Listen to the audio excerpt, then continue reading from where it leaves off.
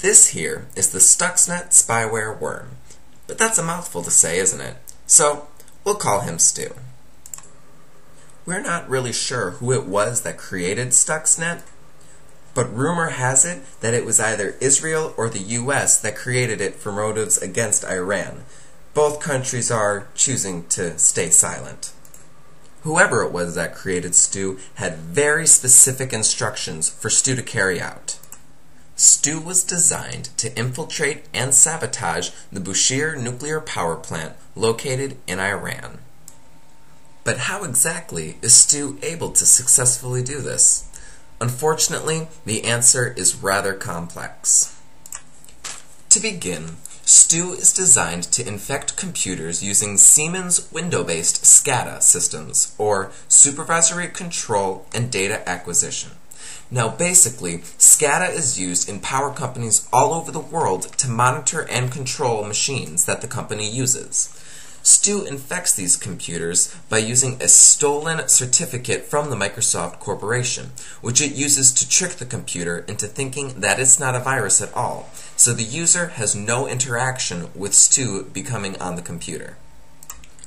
Once Stu has infected a computer, he is able to replicate himself as many times as he sees necessary. Then, when a USB is plugged into the computer, Stu is able to transfer himself onto that USB stick, which will then infect any computer that that USB stick is plugged into. So in this way, Stu is able to travel from computer to computer by traveling in the pockets of unsuspecting carriers. For this reason, even though Stu's intended target was the Bushehr nuclear power plant in Iran, Stu has been spotted in hundreds of thousands of computers all over the world. One of the things that makes Stu so advanced is his peer-to-peer update potential. Now what this means is that if Stu ever comes across another Stuxnet worm that's more advanced than himself, he's able to copy the updates that that worm has and give them for himself. So in this way, Stu can be the most updated worm that he can be.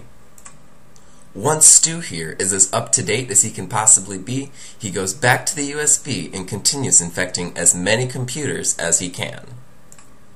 Once Stu has infected a computer network with the SCADA system, he's able to reprogram the software, which causes a lot of trouble for the power plant that's been infected. So now we know how Stu infects a computer, but what exactly does Stu do after he's infected the computer? It's been discovered that Stu's main purpose is to sabotage the frequency converter in power plants, which supply the energy for motor speed in centrifuges. Now, in a power plant, centrifuges are used to separate the two different types of uranium found in uranium ore. It does this by spinning at extremely high frequencies.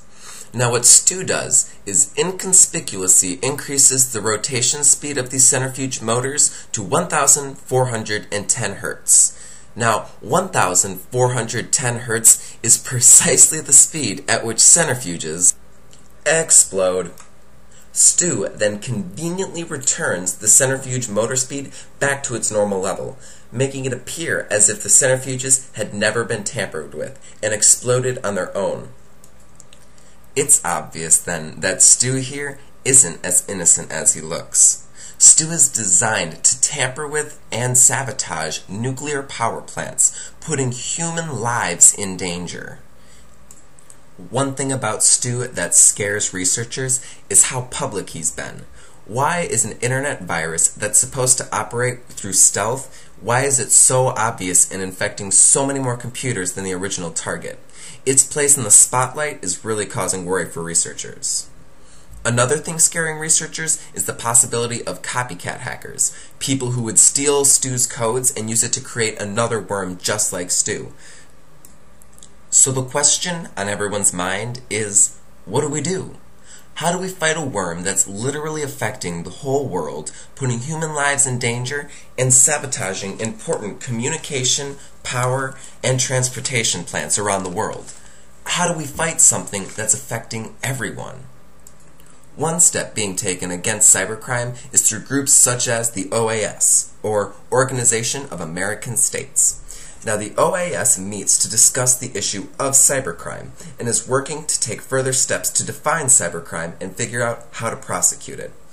There are organizations like this all over the world, such as the Association of Southeastern Asian Nations, the League of Arab States, African Union, and many more. A law that has been put in place in America to help fight cybercrime is the Computer Fraud and Abuse Act, which deals with illegally stealing information and illegally accessing a computer in the way that Stu accesses a computer. Finally, a precaution the entire world is trying to take is the Convention on Cybercrime. Now, this document was signed in Budapest on November 23, 2001, and was signed by 59 different countries, including 48 states from the European Union, America, and 10 other countries. Now, this document is the first international treaty on cybercrime and deals with violations of network security. The main goal of this document is to pursue common criminal policy aimed at protecting society from cybercrime. The whole point of this document is to foster international cooperation on such a sketchy topic such as cybercrime.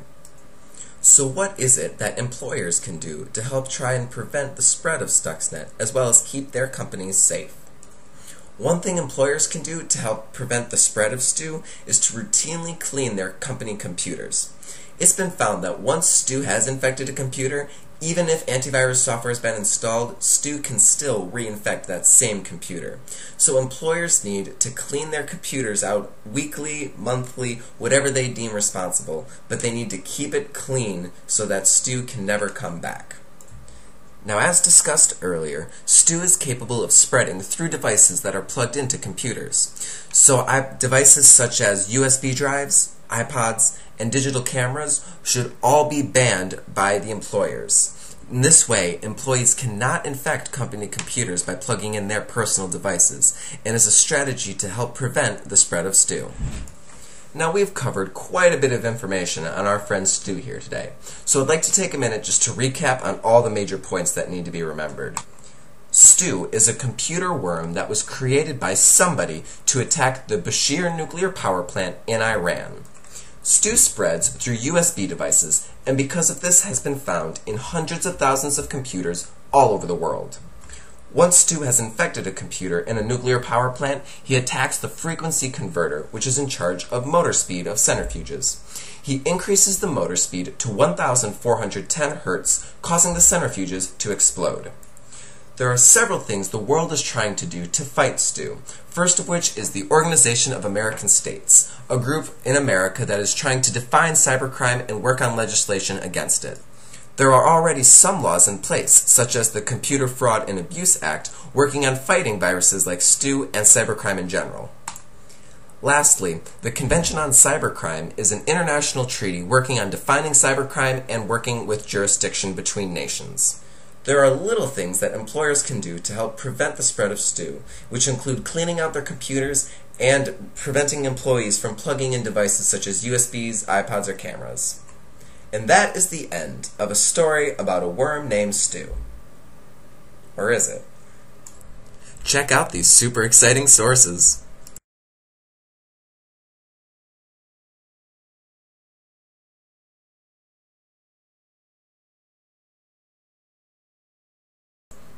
That's me. I made this.